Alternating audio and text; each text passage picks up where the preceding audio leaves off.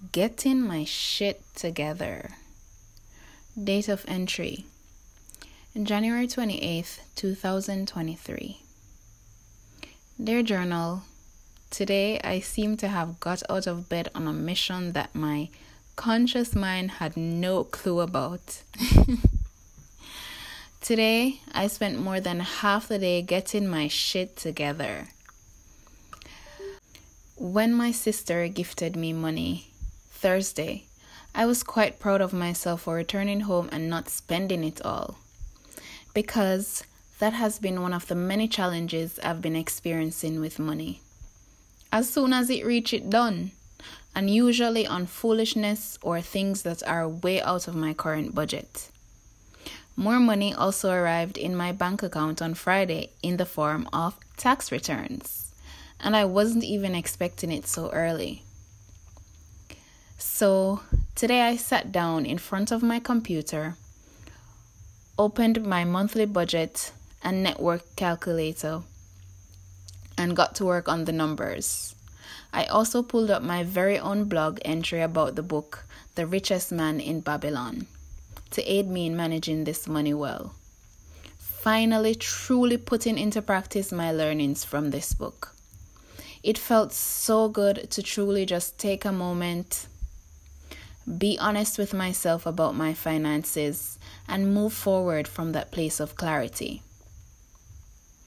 Today, I also started to continue work on my journal series for Book 3, Conscious Self-Discovery. There are over 100 pages of journal entries that I was planning to voice record.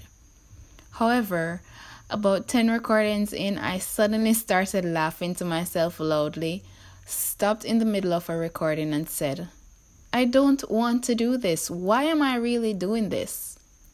The answer was clear. I was quote unquote trying to clear my head, and publishing these entries in the form of a book was my way of doing so. But it was just too much. And as I recall the title of my previous book in the series, Letting Go of the Past, I felt within myself, "Love, this is so unnecessary. You have nothing to prove by continuing to go through these entries, putting yourself through so much more mental turmoil than is necessary.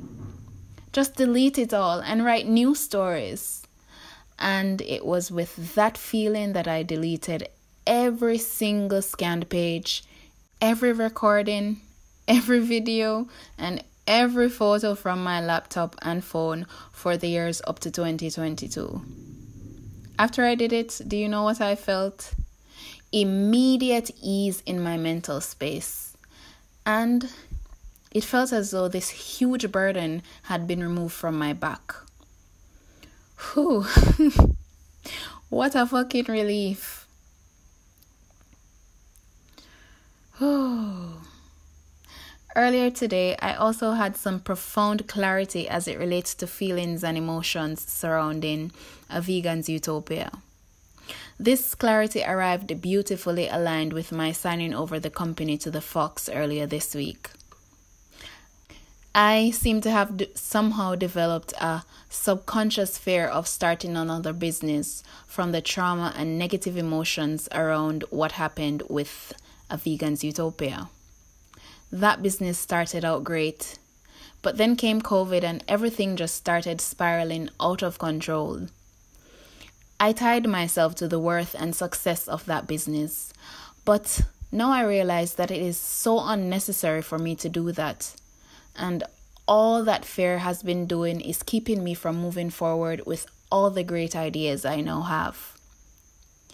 It is time to let that go. I am so grateful for all the experience, lessons, and insight that experience brought to my life journey. Today was the day to work on my third eye chakra.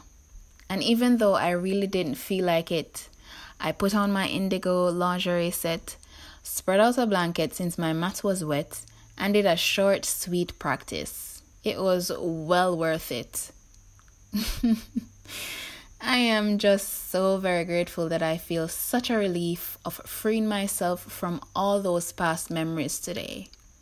Signing out, L for love.